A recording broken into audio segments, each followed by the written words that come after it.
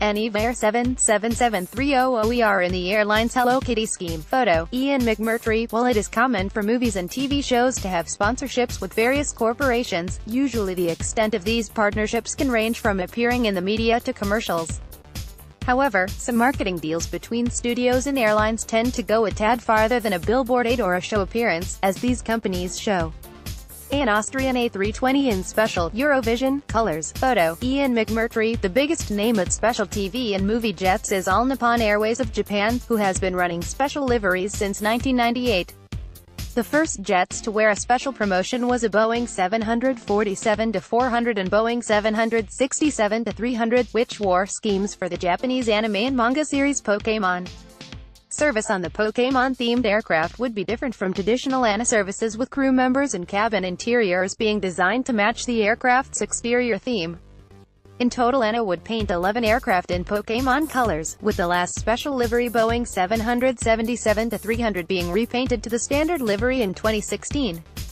However, the end of the Pokémon jets did not mean the end of themed flights, as All Nippon had made an agreement with Disney and Lucasfilm to offer special-themed Star Wars flights.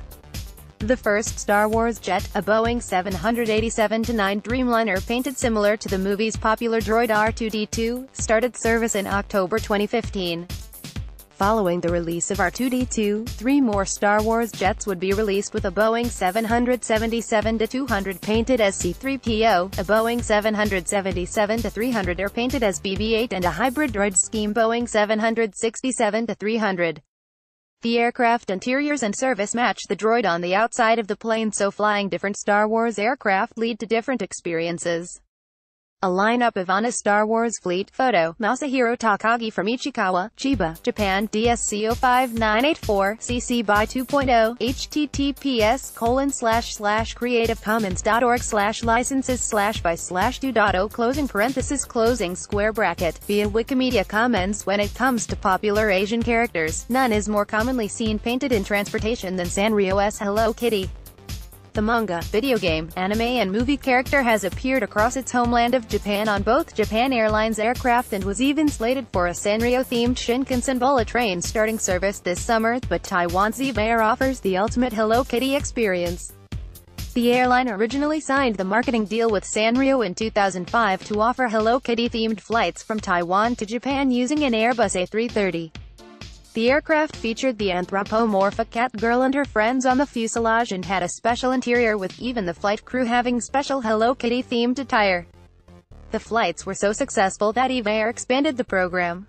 Currently, there are 7 Sanrio planes in Eve's fleet, with 4 of those jets specifically Hello Kitty colored and offering flights ranging from Japan to Europe to the Americas.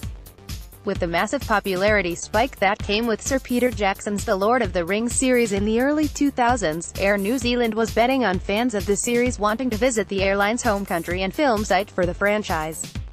The carrier applied stickers to 3 different aircraft that featured actors and backdrops of the New Zealand landscape, as the Oceanic carrier branded itself the official airline to Middle-earth. The original fleet of aircraft would be phased out over time, but when the start of the 2012 prequel series The Hobbit would come around, Air New Zealand would once again claim the title of being Middle-earth's carrier. Special fuselage-length stickers for The Hobbit and The Hobbit: The Desolation of Smaug were applied to 2 different Boeing 777-300ers. The liveries would last till 2016, when they were returned to standard Air New Zealand colors. While the ANA Star Wars jets are definitely a product of Disney marketing, the California-based movie and TV show conglomerate is no stranger of short-lived exterior-only airline liveries.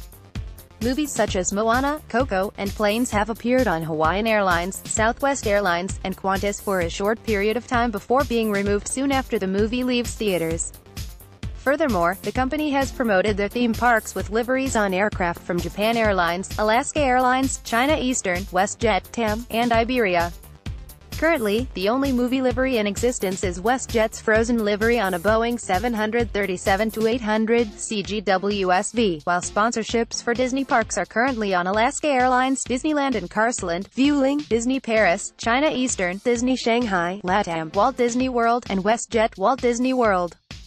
A LATAM 767-300 in Walt Disney World colors. Photo, Ian McMurtry. Despite the success these brands have seen, they are not alone in promoting shows and movies, with various programs appearing on aircraft.